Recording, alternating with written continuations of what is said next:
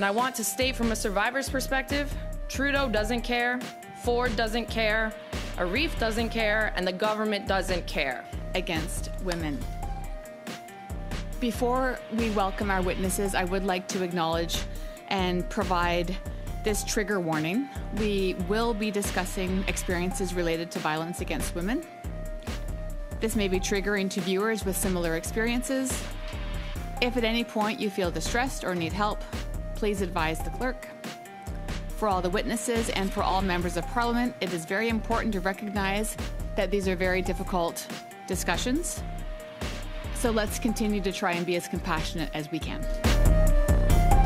I would like now to welcome our witnesses. As an individual, we have Kate Alexander, founder of End Violence Everywhere. We also have Megan Walker in the room, advocate to end male violence against women. From the Peel Regional Police, we have Nick Milinovich, Deputy Chief of Police, joining us by video conference.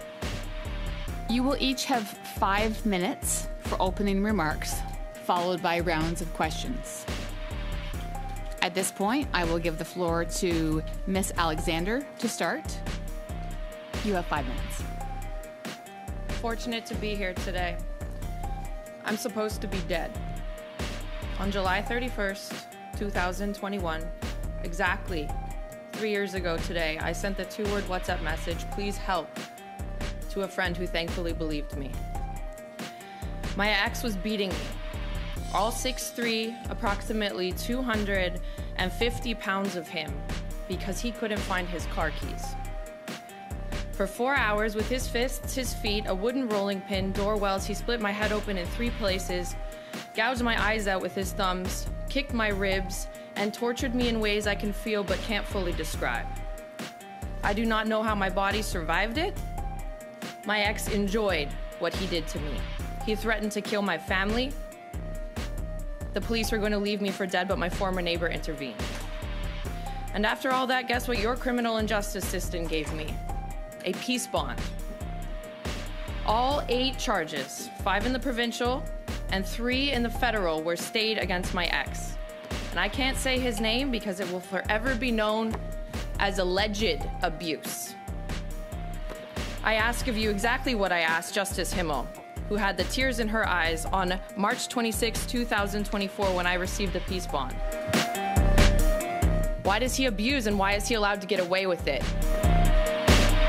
He abuses because he is publicly and personally rewarded for it, and he is allowed to get away with it because you, the government of Canada, lets him. Abuse is a choice, a moral failing, and it is also inexcusable. Even 3 years later, my ex is still abusing me. I am suing him as the only form of legal justice I have left, and he has put in a meritless counterclaim as a continuation of abuse against me. He states I was self-injurious and I stole his Rolex after. He is lying under oath. You will listen to me because I am Caucasian, educated, and a member of an industry which holds space in the public eye. But these issues have been plaguing people everywhere across the nation for so long in the dark corners. But now we are in the light. We will shine until there is retribution. We will break the stigmas down into the nothingness that they are.